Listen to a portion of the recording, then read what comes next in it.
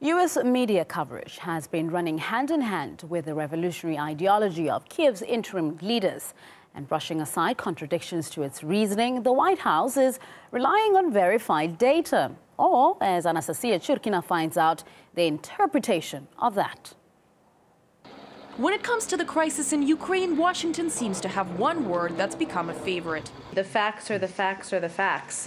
But just because the word fact exists, it doesn't mean it coincides with the truth. The truth is there in the social media and across the pages of newspapers and in the video of televisions for all of the world to see. In the social media and in prominent American newspapers, the U.S. built a case using photos of random men in random places in attempts to prove Russians had come to Ukraine. This was used as proof by U.S. officials. It's just that the photographer who actually took the pictures begged to differ, and a retraction followed. In the videos for the world to see, major news networks ran with footage of alleged Russian military presence on the border with Ukraine and Kerch. Except, well, there's no actual border in Kerch. There's only water. They know exactly what they're doing. These are the master propagandists in the world. Then the story about flyers being passed around in Ukraine's city of Donetsk for Jewish residents to register with the pro-Russian government or else. The U.S. ambassador to Ukraine dubbed it the real deal. America's Secretary of State referenced to the scandal at talks in Geneva, until a Washington-based advocacy group present on the ground in Ukraine confirmed the flyers were fake. The government knows that the people, if they get the real facts, as they did during the Vietnam War, for instance, when they learn a different narrative, they can become a powerful political opposition to U.S. government policy. To make sure events are interpreted in a manner convenient for the U.S., educational videos like this one are put together. If you're confused about how we got here, you're not alone.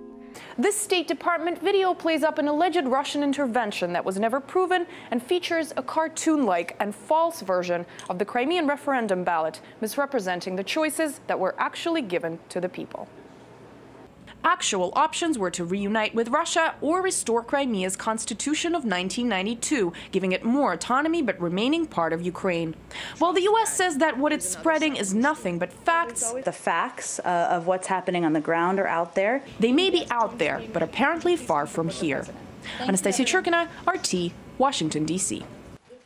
American journalist and author Chris Hedges believes it's not the first time Washington's tailored a storyline to win a battle. Unfortunately, the press in the United States has become very anemic, if not utterly subservient to power. There is, as with any government, an official narrative that they seek to disseminate to the public. The last thing they're interested in is an honest debate. They will pick and select, choose facts and sometimes even incidents that are not fact, to perpetuate the narrative that they seek to disseminate. And let's go to the lead up to the Iraq War. They would leak, the White House would leak stuff to the New York Times, and then they would cite the New York Times as an authority. This is business as usual. The narrative about the Ukraine is certainly an example of it, but it's hardly an isolated example.